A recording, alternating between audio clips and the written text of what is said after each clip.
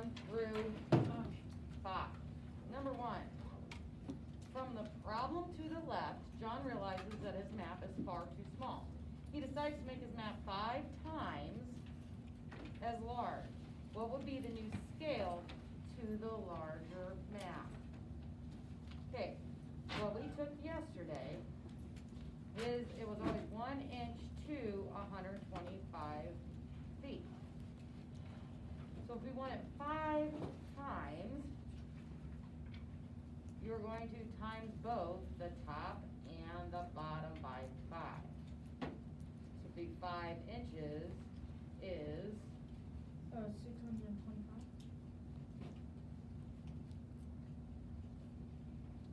So that would be your 5 times.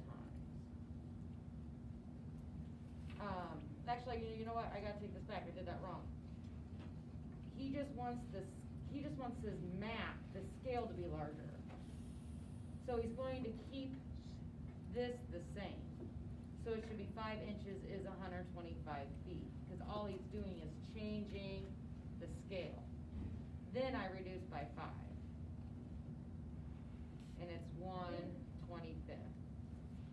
So every 1 inch is now 25 feet. So if you guys were like me at first when I just thought of it, you would have to do the top and the bottom, but no, all I'm changing is my scale. Number 2, 4 over x plus 9 equals 9 over x plus 5. You must do the cross product. So I have 4 times x plus 5 equals 9 times x plus 9. So then I do the distributive property. 4 times x is 4x, and 4 times 5 is plus 20, equals 9 times x is 9x, 9 times 9 is 81. Then we draw our line,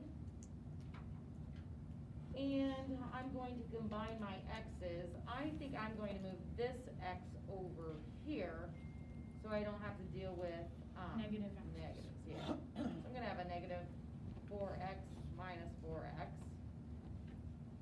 So then I have 20 equals 5x plus 81. Then I'm going to box up my 5x, subtract 81 from both sides. So 1 is positive and 1 is negative, so I would do 81 minus 20 is 61. And that is negative. Negative 61 equals 5x. Then I divide by 5 on both sides. When I put it 61 divided by 5, you get negative 12.2. Or you could say 12 and 1/5.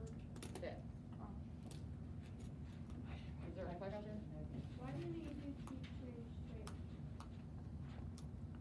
For which one? Like 20 minus the negative 81.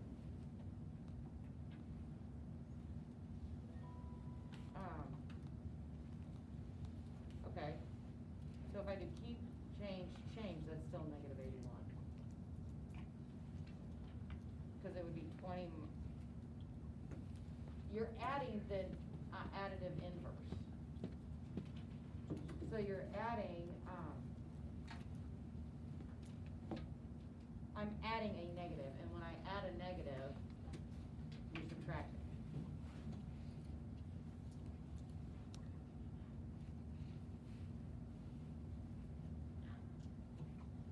All right, number 3. Can we close the blinds after so that it's easier to see?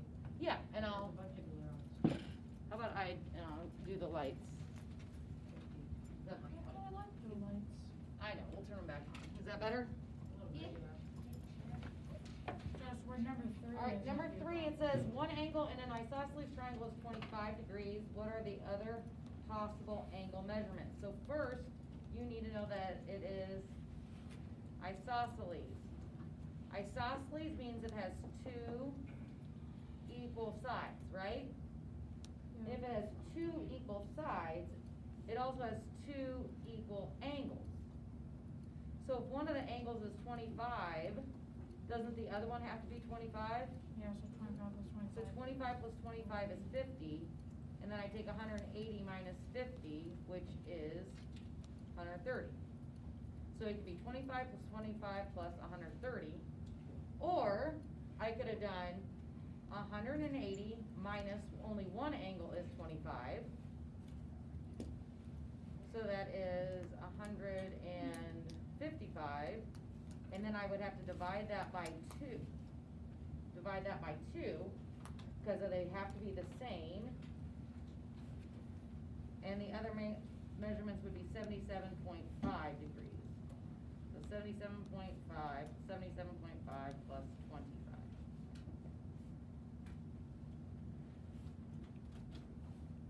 Number 4, name the shape of the cross section in the area below. So it's this, what is shaded right in here. What is that shape? Square. Square. This cylinder is 7 inches tall and has a volume of 63 pi inches cubed. What is the area of the cross section? So first, I need to say volume equals pi r squared times the height.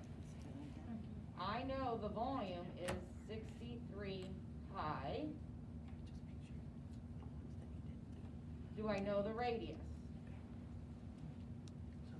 Do I know the radius? No, I don't.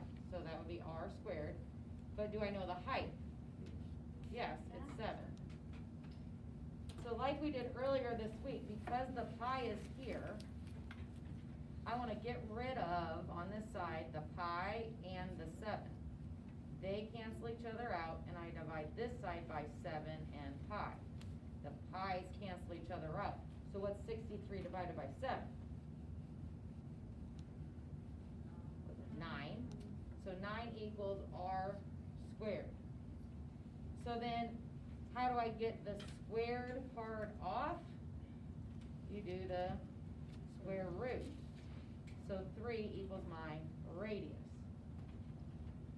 But if I'm trying to find this cross section, I don't need the radius, I actually need the diameter, the whole thing. So what is 3 plus 3? 6. So the diameter is 6. So to find the area, it would be 6 times 7. So 6 times 7 is 42 inches squared.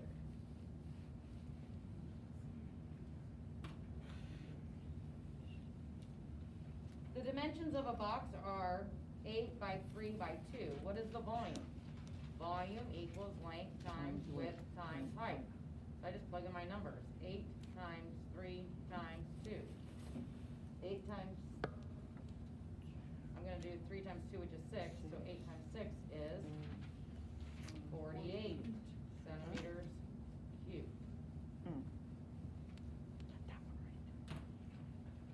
7 said classify the angles. So if one angle is 34 and the other one is 146, what they're asking us to do is combine them together. Thank you. So I'm going to combine 146 plus 34. It's 180 degrees. So if they combine and make 180 degrees, what was that definition that we gave all this week?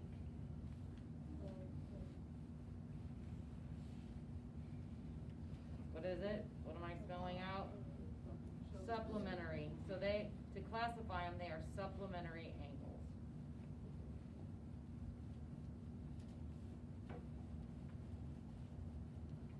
Number. How do you close these? Because there's a little gap there. All the way, like there's a knob at the top. At the top? I think so. Name the supplementary angles in the problem to the far left. So I have to come over here and find angles that are going to add up to 180. And it can only be 2 angles. So 100, how do I get 180? It would be 90, right? Yes. Plus 90. So it'd be angle O NG, cause that's a 91. So 8 is, oops, can't see that. Angle ONG, or you can say it's angle GNO. And then you have to go WNG for the other 90 degrees. So angle WNG or angle GN.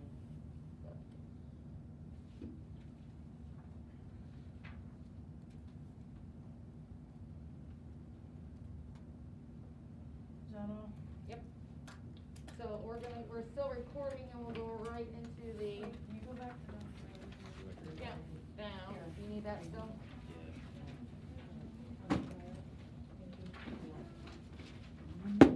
Anybody else need a copy of it? I do. You need a copy of it? Yes, please.